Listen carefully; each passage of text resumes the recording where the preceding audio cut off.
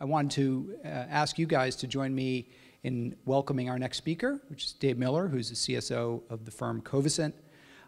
One of the issues that kind of is central in when we're talking about Internet of Things and security is identity and identity management. And I think anybody who, just in their own personal life, is trying to manage user credentials and passwords across an increasing population of devices, personal devices, connected devices at home, devices in the workplace, understands sort of intuitively, viscerally, the challenge that IoT and a population of tens of billions of these devices is going to, the stress that that's going to put on identity management infrastructures. Frankly, it's not an area that in the enterprise space we did a great job with. And IoT kind of adds a couple zeros onto the end of the device population.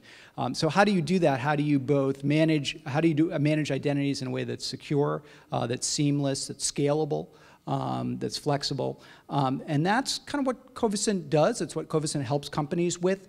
They've got a platform with over 212,000 connected organizations on it, dealing, and not just organizations in vital, critical industries, manufacturing, automotive, and so on.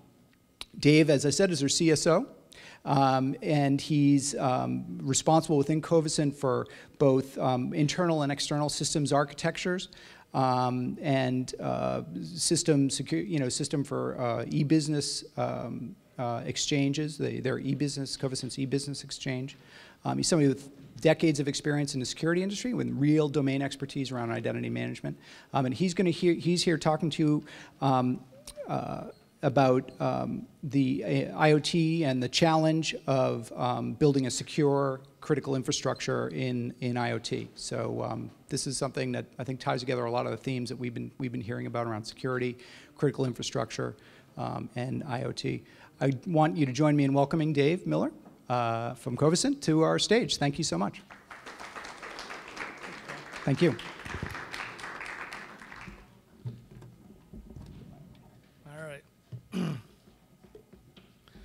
People can hear me, right?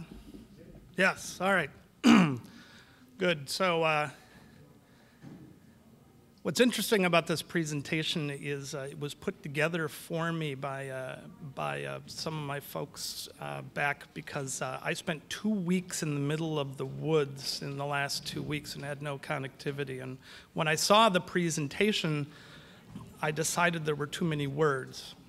So I've nuked about 80% of the slides. And instead, what I want to do is talk to you about some concepts. This has been a great conference. This is interesting.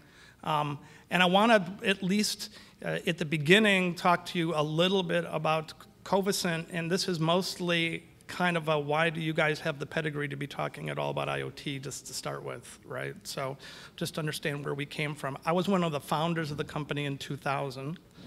And the challenge that we were solving in 2000 was the fact that we had OEMs. I came from General Motors, and the OEMs wanted to be able to do direct communication with their suppliers, and they wanted to expose lots and lots of applications. This is exposing applications to suppliers, and the problem was we would like them to be able to go to one place, authenticate one time, right? Not have a bunch of IDs and passwords. And I had pushed this since about the mid-90s at General Motors. And I remember having a discussion with a guy when we were originally talking about the ability to have one ID and password, which we still don't have. I would argue nobody here has one ID and password for their stuff. We're getting better. But one ID and password to be able to get into all these systems. And the guy I was talking to said, you know, that's great, Dave, but come on, I'm going to have what? 6 IDs maybe? I think I can remember 6 IDs. And I said, no, you're going to have over 100 IDs. And he told me I was nuts. There's no way that there's going to be over 100 systems out there that people are going to have to access. Now, we all know what has happened with that, right? This ability to go one place to manage identity, right? All of the things associated with that has become a really important thing. I was at an IoT conference 4 months ago, North American IoT conference, where the big discussion was the difference between mesh networks, and hub and spoke networks. And in the discussion I was having with a guy, he said, no, the devices will seek out other devices that they can communicate with. And I said, no, that's going to be too complicated. What are you going to do when there's 1,000 devices that want to talk to my car? And he said, well, that's ridiculous. There's going to be 5. And that's all that there's going to be, right? I guarantee you what we're going to see is the same thing that we have seen in this identity management space. And I've always kind of been a student of history from a standpoint of looking back at what other folks have done previously and try to see how this has moved forward in new technology. So what I see here, which is great, right, is exactly where the identity management, identity federation space was 10 years ago, but for IoT, right? Except what I'm hearing is people actually taking it more seriously, right? Folks really were not taking that quite as seriously. So we have lots and lots of customers, and we have gobs of organizations and identities and all of that we manage. But what we managed up until 4 years ago was primarily the ability for a user to authenticate one place and share that authentication to lots and lots of other places. If anybody here uses Carlson Wagenlit Travel to do their corporate travel, that's us. So you used our IDs. It's our ID that basically federated you in, right? Because we were automotive, the OEMs came back and said, look, it is great that our suppliers now have one ID to get to all of our stuff. It is great that our dealers now have one ID to get to everything. We've decided we want a relationship with our customers. We would like our customers to be able to have one ID to get to all of our internal stuff. So for General Motors, for example, we're on Star, but we're also the owner databases, right, or basically the owner portals. So if you're an owner of a GM vehicle, you have one experience, one ID, one password to be able to manage that car, to do all that stuff, right? And that is kind of, right now, it's our big thing, right? So it's an interesting concept, right? But what is missing in a lot of discussion in IoT, and some of the previous speakers didn't fall into this, but some did, is sometimes I go to these conferences, and I believe it's the Internet of Thing conference. I'm going to talk about the thing, right? So I'm going to talk about, when I go to automobile conferences, it's the car, and I'm going to talk about all the ways that a car can be hacked and why we have to secure that thing. If I go to healthcare conferences, we do a lot of health information exchanges. What I'm going to talk about is how your pacemaker can be hacked, or how your MRI can be hacked, but it's Internet of Thing. That's not what it's going to be. This is where life is going to be different than what we did before with identity. So in the identity world, it is truly, from a hacker standpoint, it is a point-to-point problem, because the one endpoint is a human being, and then there are system. So you can either go directly against the system. So I'm going to look for buffer overflows. I'm going to look for network type of problems, right? Really look at infrastructure issues. Or what I'm going to do instead is I'm going to hack the ecosystem. And in the IDM world, right, of carbon-based units, the ecosystem's me. And so what most hackers do is they hack the ecosystem. They hack me. And the way they hack me is they convince me to sign up for a service, right, that will send me funny Dilbert cartoons every single morning. But to sign up for the service, I need to create an ID and password. Please feel free to use your email address as your ID and pick any password that you would like to. What do people do? They pick the same password they pick everywhere else. You basically gave this guy your ID and password, and then he just basically goes off and he tries all kinds of other places. That's hacking the ecosystem. In Internet of Things, as we start to get to billions and billions and billions of devices, what's going to happen is devices are going to connect with devices. Things are all this going to happen.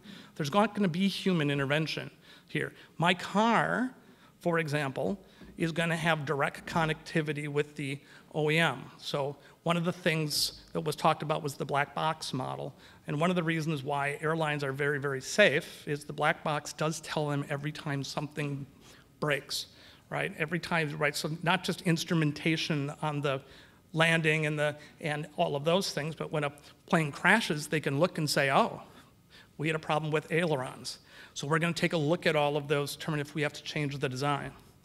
OEMs want to move towards that. What they would like to do on one side is have all the vehicles connected to them directly, doing basically the telematics, right, of everything that is happening on your car. What's your tire pressure levels, right? What is your engine heat running at? What is your rate of change of acceleration? How is it that you drive? Where is your environment? So that they can use big data to be able to either predict when things are going to break, right? Or if nothing else, do redesigns to say we consistently are seeing this thing break whenever it's a hot environment that people are driving in and they're younger and they accelerate a lot, and so we know that we need to fix these things, right? Those things are going to happen without anybody knowing they're happening, right? Those are these data streams that are just going to occur, right? The ability for my car to communicate with my connected home, right? To do things like turn up my thermostat. So here's a good example of a simple use case, right? Which is the use case, right, that everyone talks about, which is wouldn't it be great if as I was driving home, my house was at the temperature I liked at the time that I walked in the door. That way, in the summertime when it's really, really hot, I could keep the house cool. And in the wintertime when it's really, really cold, which I think you guys in Boston know both of these things, you actually understand what hot and cold is. It will be at the appropriate warmth weather, but I don't have to keep it there all the time. That's a complicated thing, right? There's a lot that has to be known to do that efficiently, right? Something has to know what the temperature in the house is. Something has to know how long it takes to get the house from one temperature to another. Something has to know exactly where I am. Something has to know the traffic that I'm going to be going through to know when I'm going to arrive, right? That is a complicated interaction that imagine it just occurs. And as human beings, the problem is, once things become automated and I don't have to be part of them anymore, I kind of forget that they're happening, right? And that's when security guys, right, that's what the hackers like, right? So breaking into systems that aren't monitored a lot becomes something that's a big deal.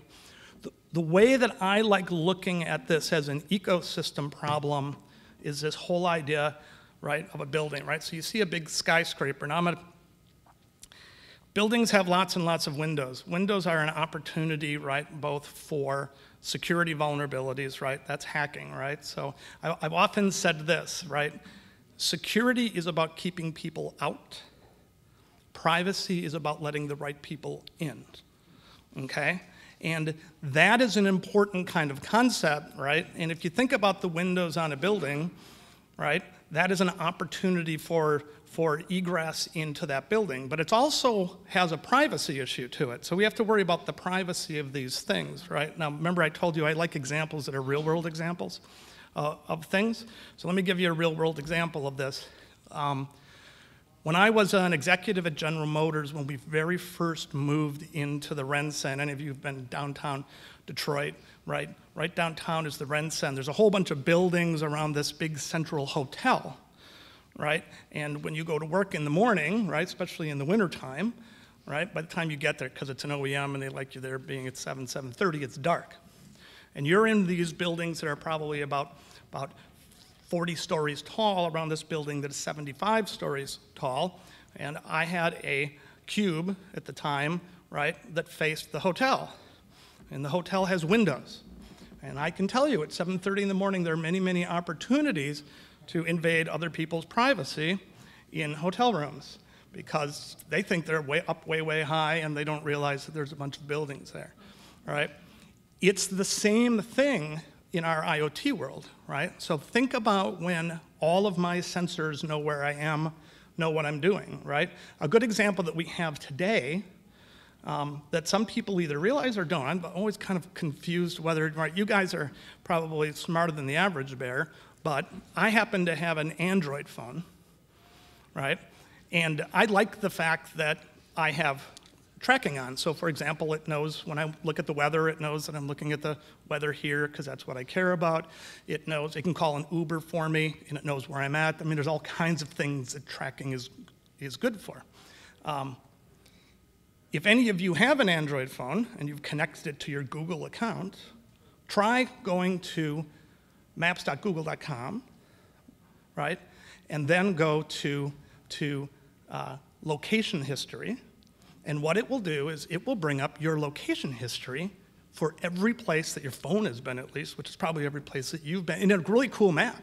Like last year, right? During this month, every place I went.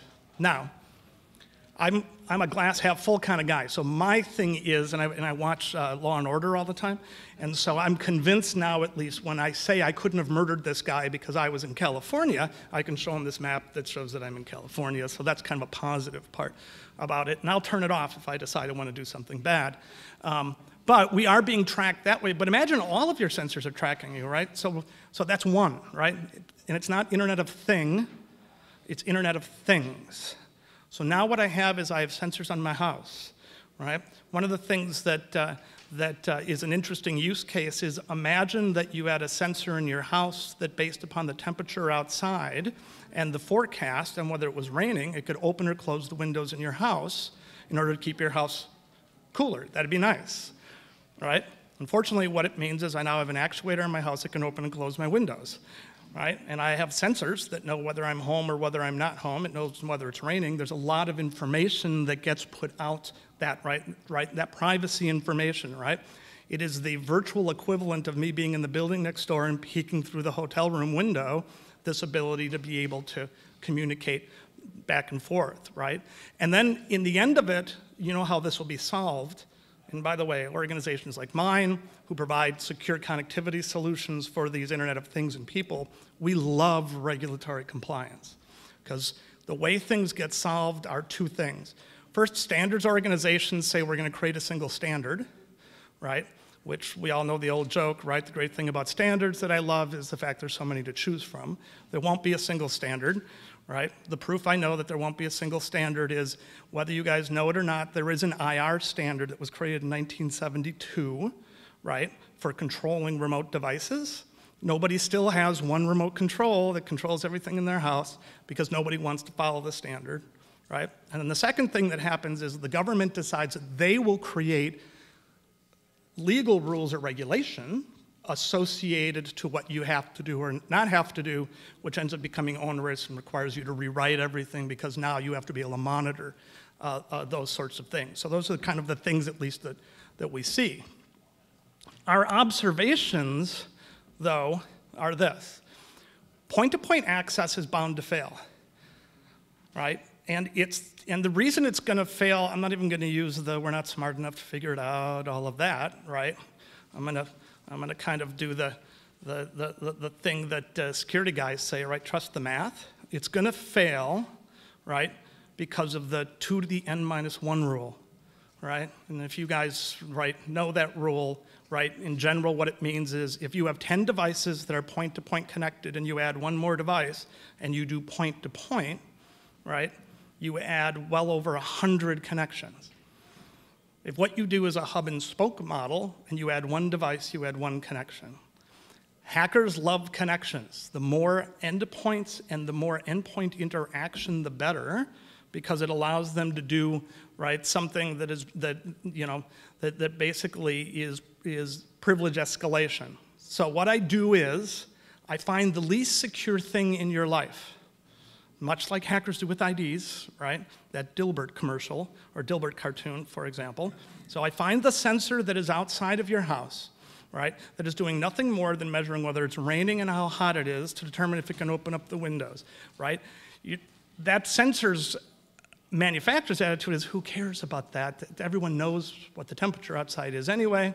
I hack that sensor, I escalate to the sensor that is in the house that is my Nest, I escalate from there to something else, I escalate from there to something else. I mean, this is the way that hackers work. Imagine that everything had to go to a central point, right, in order to be able to do that connection, to do that escalation. Now, the advantage of a central point is that you move the decision, command, and control into the cloud, and I'm going to get to that in my second thing, and I hate the fact I said the word. I'm not going to say it one more time. We move it into a central point in the network, right? I am not saying that our implementations and central points are great. They're not, but they're fixable in one place, right? If you have 22 million devices out there, nobody is updating them. The best, and by the way, you think vehicles are a good example?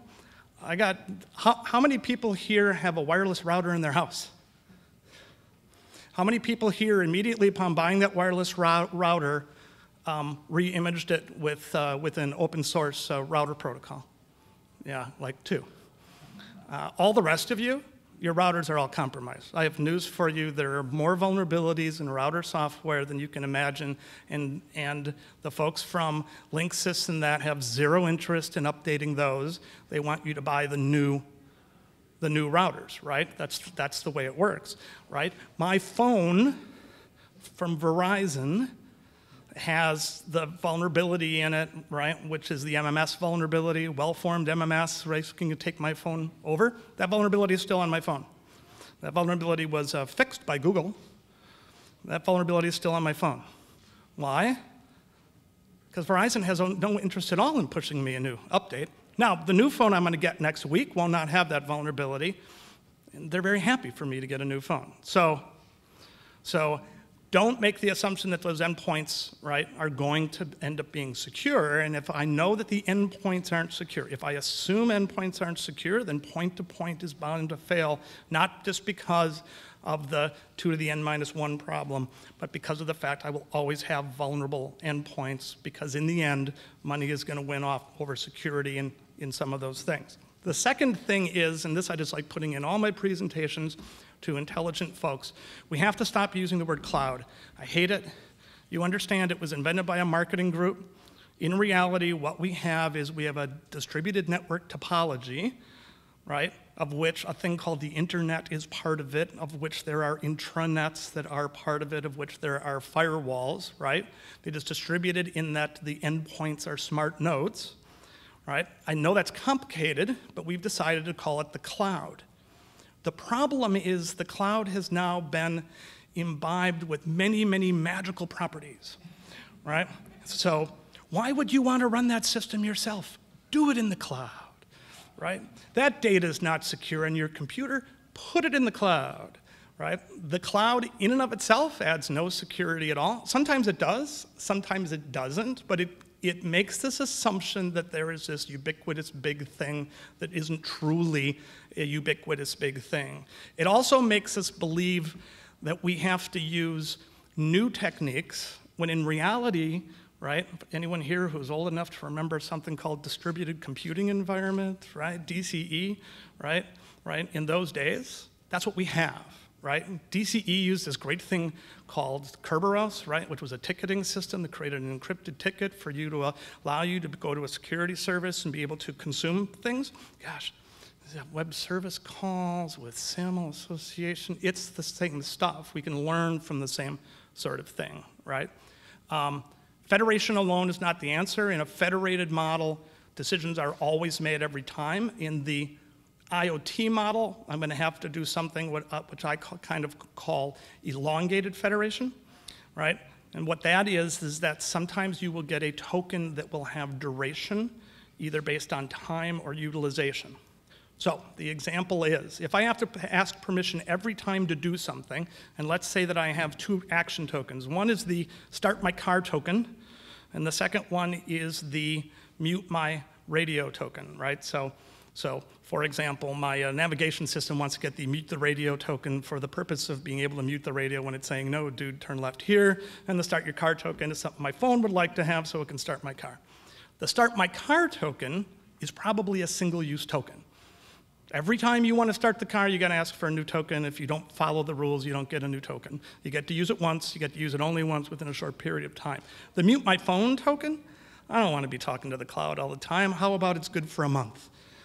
Or a week, or a year, I don't know, right? It is something like that, right? It's an extended use federation model, right? And then as I told you, right, standards do not mean simplified implementations.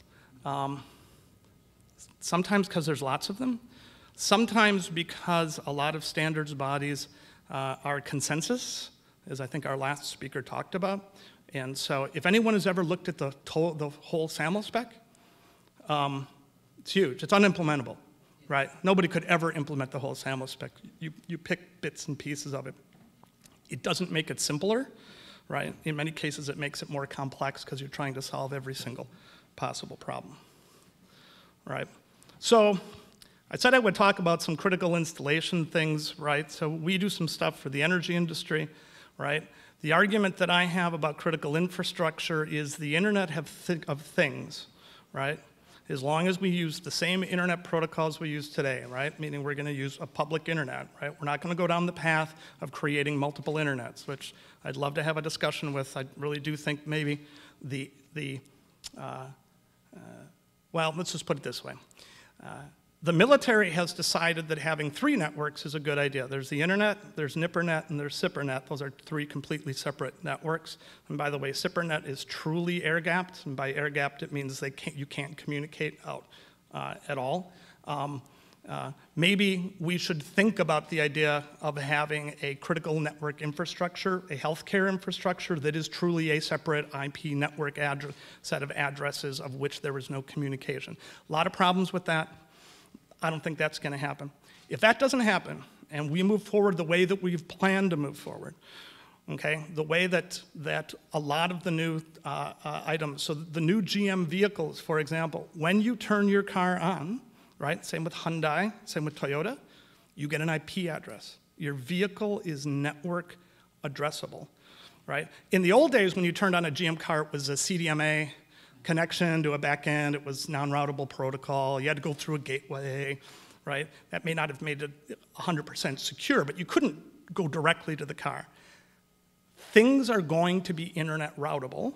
IPv6 is going to mean we're going to have billions of IP addresses each, right? And so the problem is everything is critical infrastructure now. Everything is, right?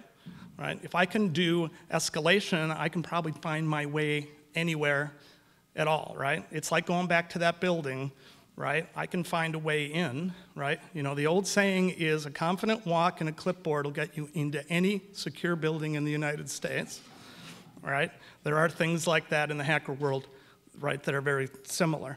The other thing I just want to leave you with, right, is by having a centralized hub model that basically goes in, not only do I get privacy capability, so not only do I get security capability, single place to go, right? To do not just manage identities, I want to stop saying the word identity management. I want to start saying the word identity orchestration, right? Management of identities means a LDAP database where I know all the identities. Orchestration says I know what those identities can do based upon the time frame, what they've done in the past, how it is they react, all of those sorts of things, right? So I have the ability to do that. But it also means I can do a thing called obfuscation. So maybe it's important for General Motors to know what all the sensors in my vehicle are doing in a fairly real-time manner. They just don't need to know it's my vehicle, right? All they really care about is that, right, what I have is a 2015, right, Sierra 2500 with a Duramax diesel in it. They don't need to know it's me. They don't need to know any of that sort of stuff. When you put third parties in the middle, you can obfuscate that. So they can still have their big data to do cool stuff, right? But they don't need to know who that person is. The thing about de-identification, though, is sometimes you want to be able to do re-identification. So there is anonymization. That means you will never know who I am. I'm completely and totally anonymous within reason. And then there's de-identification, which says, I'm going to send on some sort of mnemonic for you as a third-party intermediary. But if it turns out that after monitoring your car, I realize it's going to blow up in like the next 3 days, maybe I would like to re-identify you so I could send you an email to say, dude, you have to go now, right, to the dealership because it's a bad thing, right? So having a third party in the middle, right? So, right, imagine a model where instead of this whole type of mesh network, what you do is you have a model where you have a rules engine that sits in the middle that has the ability to decide when data needs to be shared, doesn't need to be shared, where those identities are, how they orchestrate based upon what happens in the ecosystem, which, by the way, is now all of the things associated with me, not just me, because it happens automatically, has that ability to be able to make those decisions in real time and be patched in one place. And that really is kind of the, well, as I said in this one, right, on that exciting note, that is the end of my part of the presentation. So if there's any questions, I don't have any answers. So I just made it all up. Remember, I nuked all the slides. Right here. So as you look at, I hate to use best practice, but if you had to tell us what we should be doing in the next 2 to 5 years to federate, to identify, you know, how are you looking at security? What are you telling your customers, your IoT, whatever? Yeah. So, you know, so the customers that we have, so in one of, right, so our biggest IoT customers right now are the OEMs. And what we're telling them, and honestly, I'm going to tell you right now, I'm getting a lot of pushback, is I am telling them to make their vehicles dumber, not smarter, right? So today's model, and we've talked about this, it's, you know, we want to put intrusion detection in the vehicle. We want to put all kinds of things in this vehicle, right? And all we're really doing is we're saying the processing power in the vehicle is going to be bigger. There's going to be more and more code running in the vehicle. Right, and I do agree. I don't care, right? Once you put millions and millions of lines of code in, someone's going to make a mistake. There will be an attack vector. There always is. I always find something. It's not because of bad coding. It's because of smart folks, right? What if you make the vehicle dumber and dumber and dumber? Move more of the decision making into a third-party connected hub, or not third-party, your own party connected hub, right? Make the vehicle dependent upon, or the thing, dependent upon that to do anything. And there's technologies that are well known, right, to be able to do that. So that what you do is when the hackers find the vulnerability in the central hub implementation, which they will also, because they're very smart, you just apply a patch in that central hub implementation, you turn off that capability, you do whatever, right? So that has been, you know, our push is that idea, right, of move that outside of the vehicle. Don't assume you're going to know what in 5 years people are going to want to do or not want to do with those things. Sure. So from your GM days and Covisint, how are you dealing with this constellation of partners, right? One thing I see is it's almost like you have to get a group of partners together, and I don't want to call it a stack, but the best way to think about it, in my view, is it's a stack, and they all have to agree to a standard, a principle, or something. Do you see that happening, and are you recommending that to those that constellation of partners? How are you managing partners in ecosystem? Not very well. I'm in complete agreement with you that this is the hardest thing, right? What is interesting is looking at the model of, again, come from GM, right? They have partners, right? They don't make their own brake. Brakes are really important in cars. General Motors does not manufacture its own brakes, right? They buy their brakes from third parties, right? They have testing procedures. They go through stuff.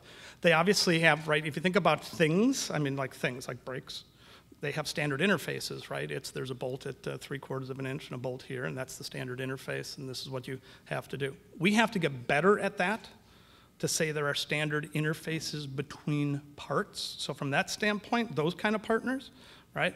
But and I think we can manage that, right? I honestly believe, right? So for example, I don't write my own SSL stack, right? Right now I either use OpenSSL, right, or something else. I don't write my own operating system, right? And those partners basically provide patches. We have a way of dealing with it, right? Is it perfect? It's not, but we're never going to have somebody write the whole thing, right? The only people I know who write from top to bottom like that are like NASA and JPL and those folks. Those aren't the partners that concern me, right? And this isn't an IoT discussion as much as it really is this whole idea right now of SOA architectures.